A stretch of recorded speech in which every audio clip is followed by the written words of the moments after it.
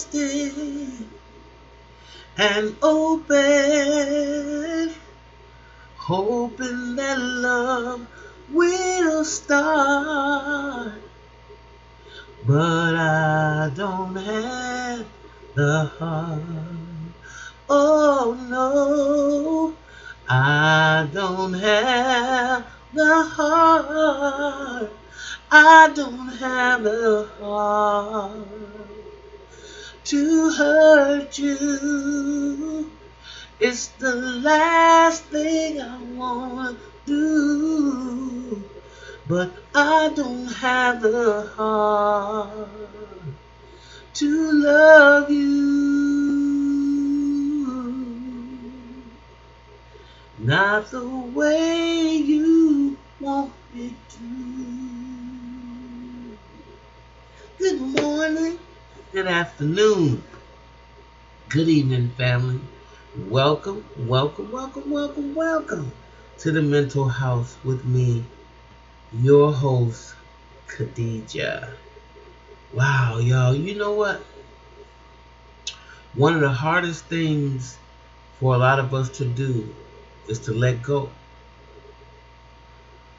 And when I say that, I don't mean it and I don't take that lightly. Not because a lot of us, well, yeah, let me say it like this. A lot of us hold on because we forgot how to let go,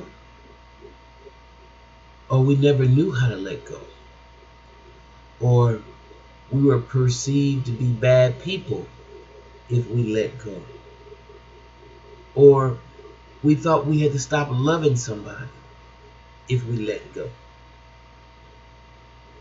I don't think none of that's true. I think it's like when you're pruning your rose bush, when you're pruning your flowers, when your roses, you gotta pull back some of the stems. You get poked a little bit too, but you have to cut out some of the roses that are not budding right, the flowers, the tips. Not because you don't like them, but because they're not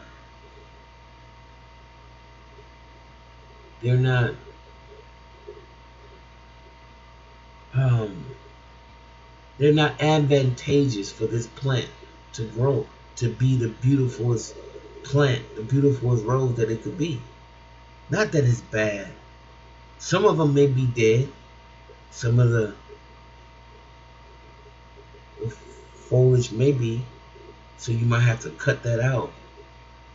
Some of it just may be weak and it has to be cut out, because your job is to get the most beautiful rose out of the life that you got. So I don't know, I'm just calling y'all in on my madness, because sometimes when we think about letting go, it's usually a bad thing.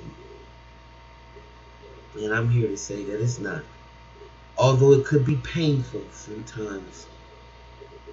And sometimes it's just what you need to propel yourself to something different. Be blessed, y'all. And I'll talk to you a little later. See you in the next video. Bye-bye. Oh, like what you hear, please like, subscribe, and share.